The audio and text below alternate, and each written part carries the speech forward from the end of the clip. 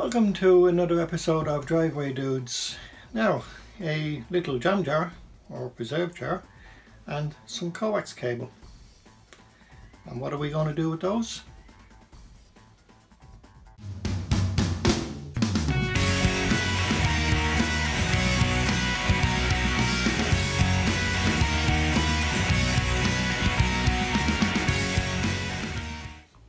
Right, so you've probably read the intro, so now you know what I'm going to do. Right, so cut your coax to 18 inches or 45-46 centimeter lengths, and then what you do is then you twist it to loosen up the outer sleeve,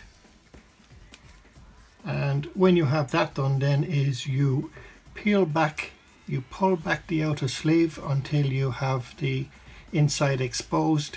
Once you have that pulled back enough, then you will get a little pliers and you'll tug away on the cable and you'll be able to pull it right out of the sleeve. When you've managed to pull out the centerpiece, you'll end up with the outer sleeve, and providing there's no holes in it, that will be your little pipe. And next thing you'll do then is you need to twist again, see if you can loosen it up a bit, go back and forward, flex it around, see if you can loosen it up, and then grab a needle nose pliers and then just slide the whole thing off. If it doesn't come off in one go, then what you can do then is you can cut it into, or just nip it at 2-inch sections, but make sure you don't touch the center core and it'll just peel off, because the 2-inch section we'll be needing that later. Now with the jar, what we'll need to do is we'll need to put 2 holes for the contacts in the jar, and then we'll need to put a further hole for the pipe itself to go in, to feed in. So again, with a nail you can punch the holes and bring them up just as wide as you to get this in tight. I used a screw to get the hole started, and I worked it around so that the little it's called a dielectric. The dielectric will fit in really tight.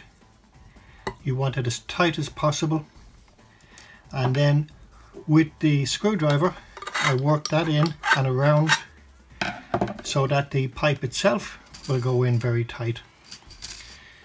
So next now we're going to make up the little coils so we can run this. We'll just move that to one side and we'll move the screw away. We'll come back to that in a moment. So the next thing you'll do then is you have your wire and you have your screwdriver, so roughly about 2 inches.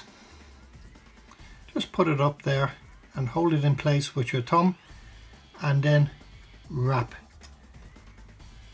it around as tight as you can to each other, and just keep working your way around.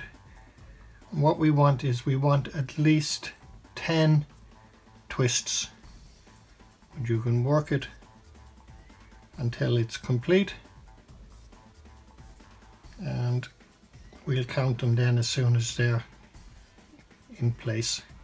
You will end up with a little bit of left over, but you can nip that off.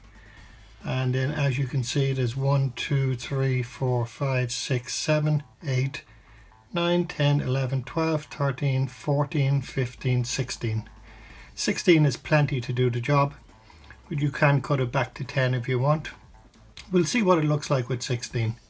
So you just slide it off the screwdriver, and as you can see there we have a little surplus.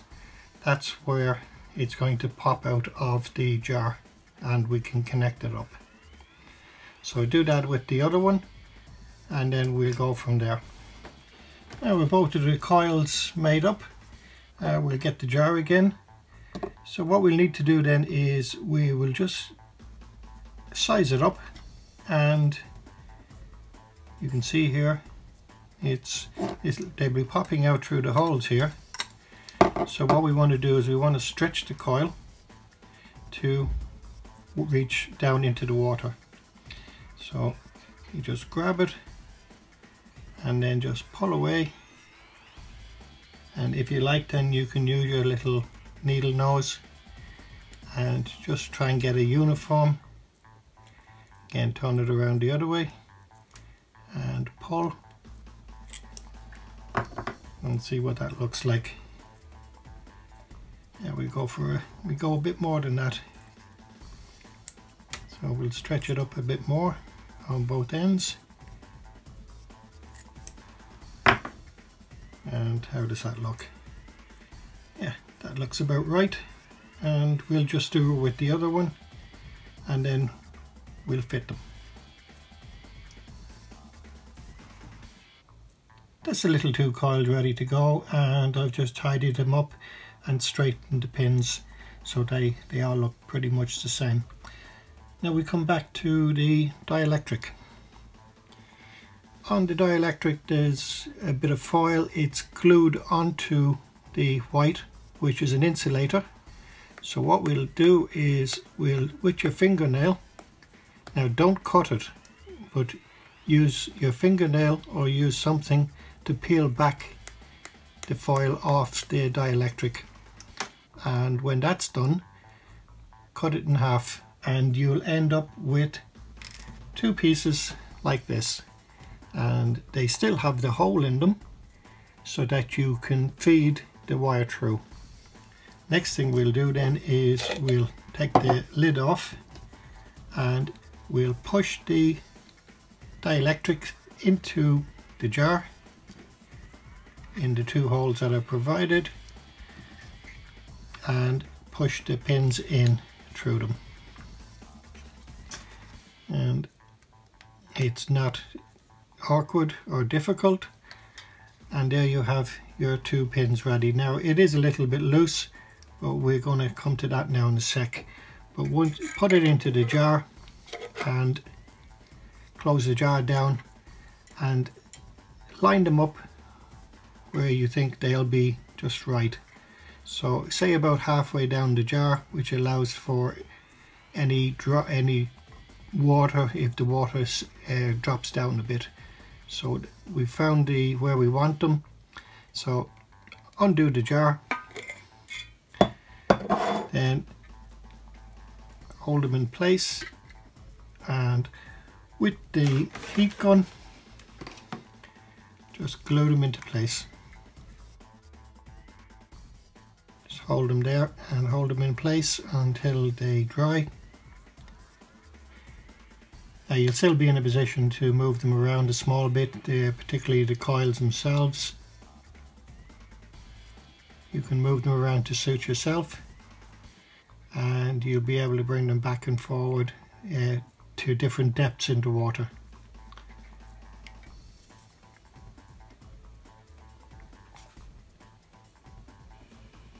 Once that's done, now the next thing to do is your pipe.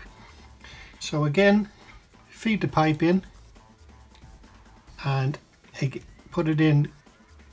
You will have to squeeze it a small bit to get it in because it will be tight. And again, it's there we almost have it. Now you only want it a little bit below the lid so that it'll allow the gas to come out. Once you have that in, again with the heat gun, just run it around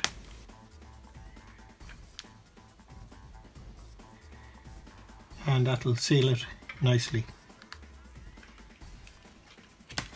Give it a little bit of time to cool down, and then we're ready for the next step. Now once the glue is cooled down, and it'll seal it nicely, And what I've done is I've actually put a little bit around the copper where it goes into the dielectric, as you can see, and on the outside then I've run some around the outside to help seal it. So what you're going to do now is going to fit it into the jar. Make sure that the coils are not touching or none of the wire is touching. So get the jar and just screw it in, and we're ready to fill it with a solution. Now what I'm going to do is I'm going to show you in the next video the mix I'm going to use for the solution, and I'm going to power it with a normal power bank. So tune in for the next one and I'll show you the next step.